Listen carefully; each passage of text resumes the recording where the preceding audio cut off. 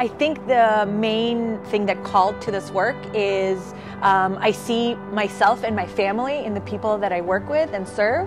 When my family came here, they didn't have anyone to help out or navigate the systems, so I just want to be that person for the folks that I work with.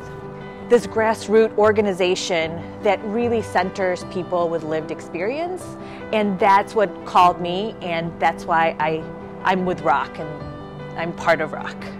Residents Organizing for Change it's about community. It's about people with lived experience coming together to build power and to create change, to create the community that we want to see in our state. My name is Erin Meehan, and I am a resident in Gresham of affordable housing. I have a Section 8 voucher. I feel like that lawmakers and people and community organizations and whatnot, they're great and they are supportive, but they don't really know what it's like. Not everybody goes through being houseless or being without shelter, which is a human basic need. And I think that it's real important that you get information from those people because they know what's going on and what they need and what's not working. Before I started doing this and everything, I really didn't have a voice. I really was kind of shy in talking to people. And now it's kind of opened me up in that to learn people's stories and know I'm not the only one that have been in this situation. And I'm able to actually advocate for people who don't have a voice, that aren't heard in that. Within 5 years, I had moved 8 different times. I lived out of my car for a couple months, trying to find a place that there weren't any. There weren't enough apartments.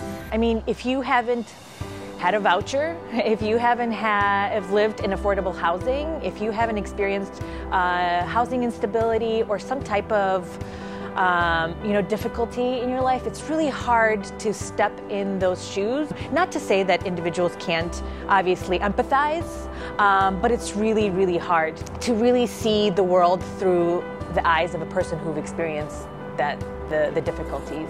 We started meeting folks with amazing stories who wanted to join this network. And in the fall of 2019, we had our first ever summit. It was in person, and we had a chance to meet one another and to talk about why we were there and what it meant to organize and build power and what our vision for housing justice in Oregon looked like.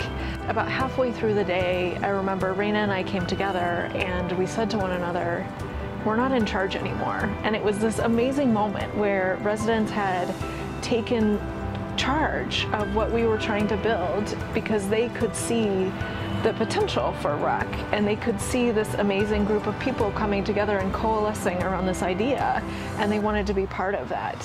What makes ROC special to me is that it is ours. We are residents and we made it, and to have an organization of staff members just embrace us and treat us as equals, wow, that's amazing.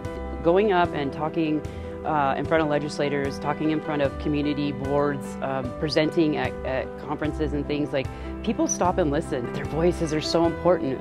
Their lived experience brings to the table, makes the words alive. When you're advocating with legislation or legislators, they like to hear your stories. And they need to see you and where you're at and what you're suffering from. It's just a perfect storm. That's kind of how I look at it. It's a perfect storm. There they are, here we are, and now they know us so well, they know we're not going to go away.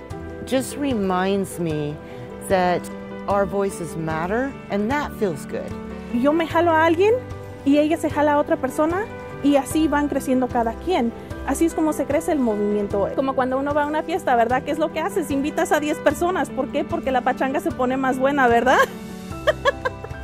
I'm doing this because I'm grateful. I am so grateful that I have a home to live in. And I know that if I didn't have a home that was low income, I would be homeless. I'm one of the lucky few, and I don't like that feeling. So I'm going to advocate as much as I can so that I'm one of many and all who have affordable, safe housing.